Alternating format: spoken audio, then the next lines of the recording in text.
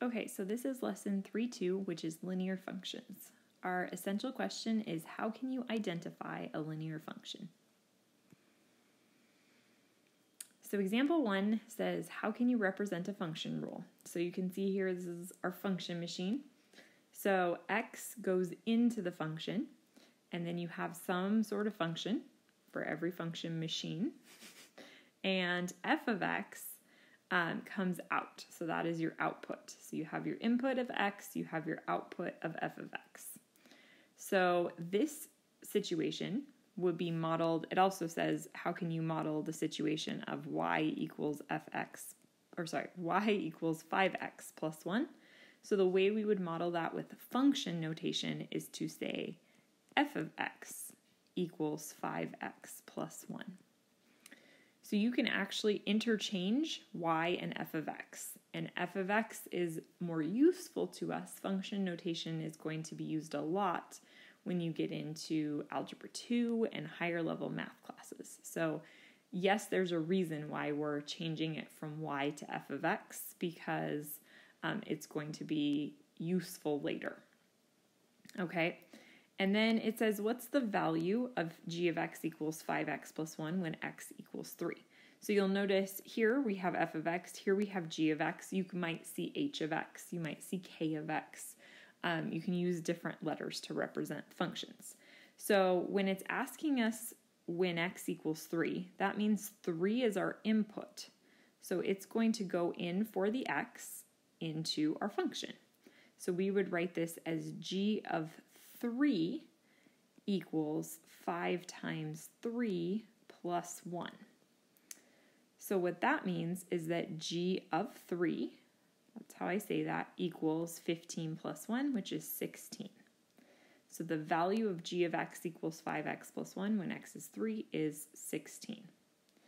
Now, sometimes people get confused and they say, oh, that's g times 3, and we have to, no, you're done on this side. This side, that's a notation, and it just means that I plugged 3 into the function and I got 16 out of the function. Okay, our next example says the cost to make 4 bracelets is shown in the table. How can you determine the cost to make any number of bracelets? So what we want to do is we want to write a function for this situation. So I'm going to use 2 different colors here. Let's use, so red is going to be our change in y. So this is our y value. So if I go from 7 to 32, I'm going up 15. If I go from 32 to 47, I'm going up 15. And if I go from 47 to 62, I'm going up 15.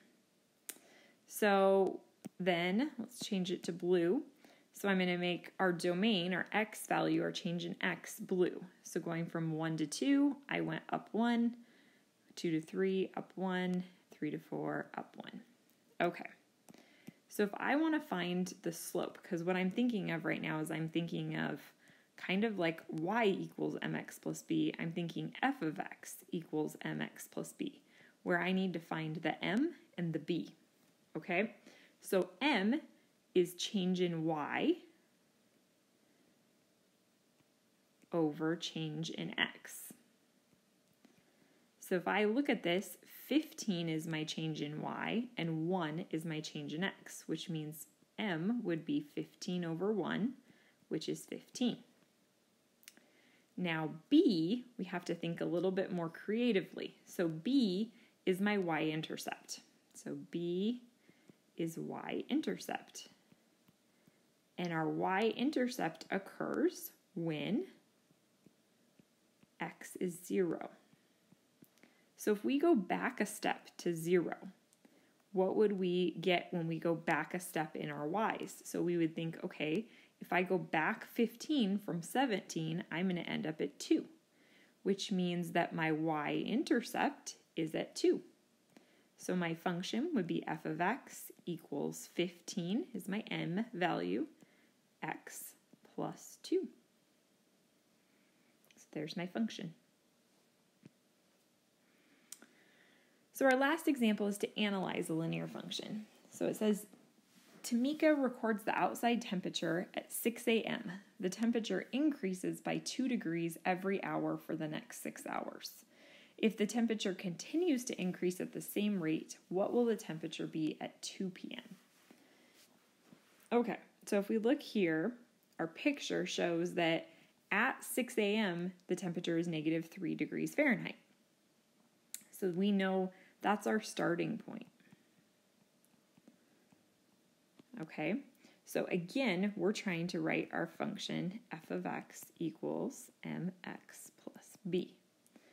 So what we just found is we found b. We found our starting value. Okay, we found at 0 time, the temperature is negative 3. But then we also need to figure out what's the rate. So the rate, it tells us in the problem, it says that temperature increases by 2 degrees every hour. So that means 2 is our rate. So this would be f of x equals 2x minus 3. So then it says, what would the temperature be at 2 p.m.? So if we start at 6 a.m. and we count forward to 2 p.m., that would be a total of 8 hours. So that means that we're going to plug 8 into our function. So we're going to find f of 8, which would be 2 times 8 minus 3. So that would be 16 minus 3, so that would be 13 degrees Fahrenheit. Okay, the other thing I want to show you before we're done with this problem is what if I asked a different question? What if I said, when will it be 19 degrees Fahrenheit? So what we would do here is now we're plugging this in for our output. We want to know when our output is 19. So that means I would replace f of x here with 19 and say 2x minus 3. So if I was doing that, I would then solve my equation. I'd add 3 to both sides. So if I add 3 to 19, I get 22 equals 2x, divide by 2, and I get 11. So that would mean 11 hours after 6 a.m. Or that would be 5 p.m. So you can actually solve these both ways, either plugging in a value for x or plugging in a value for f of x.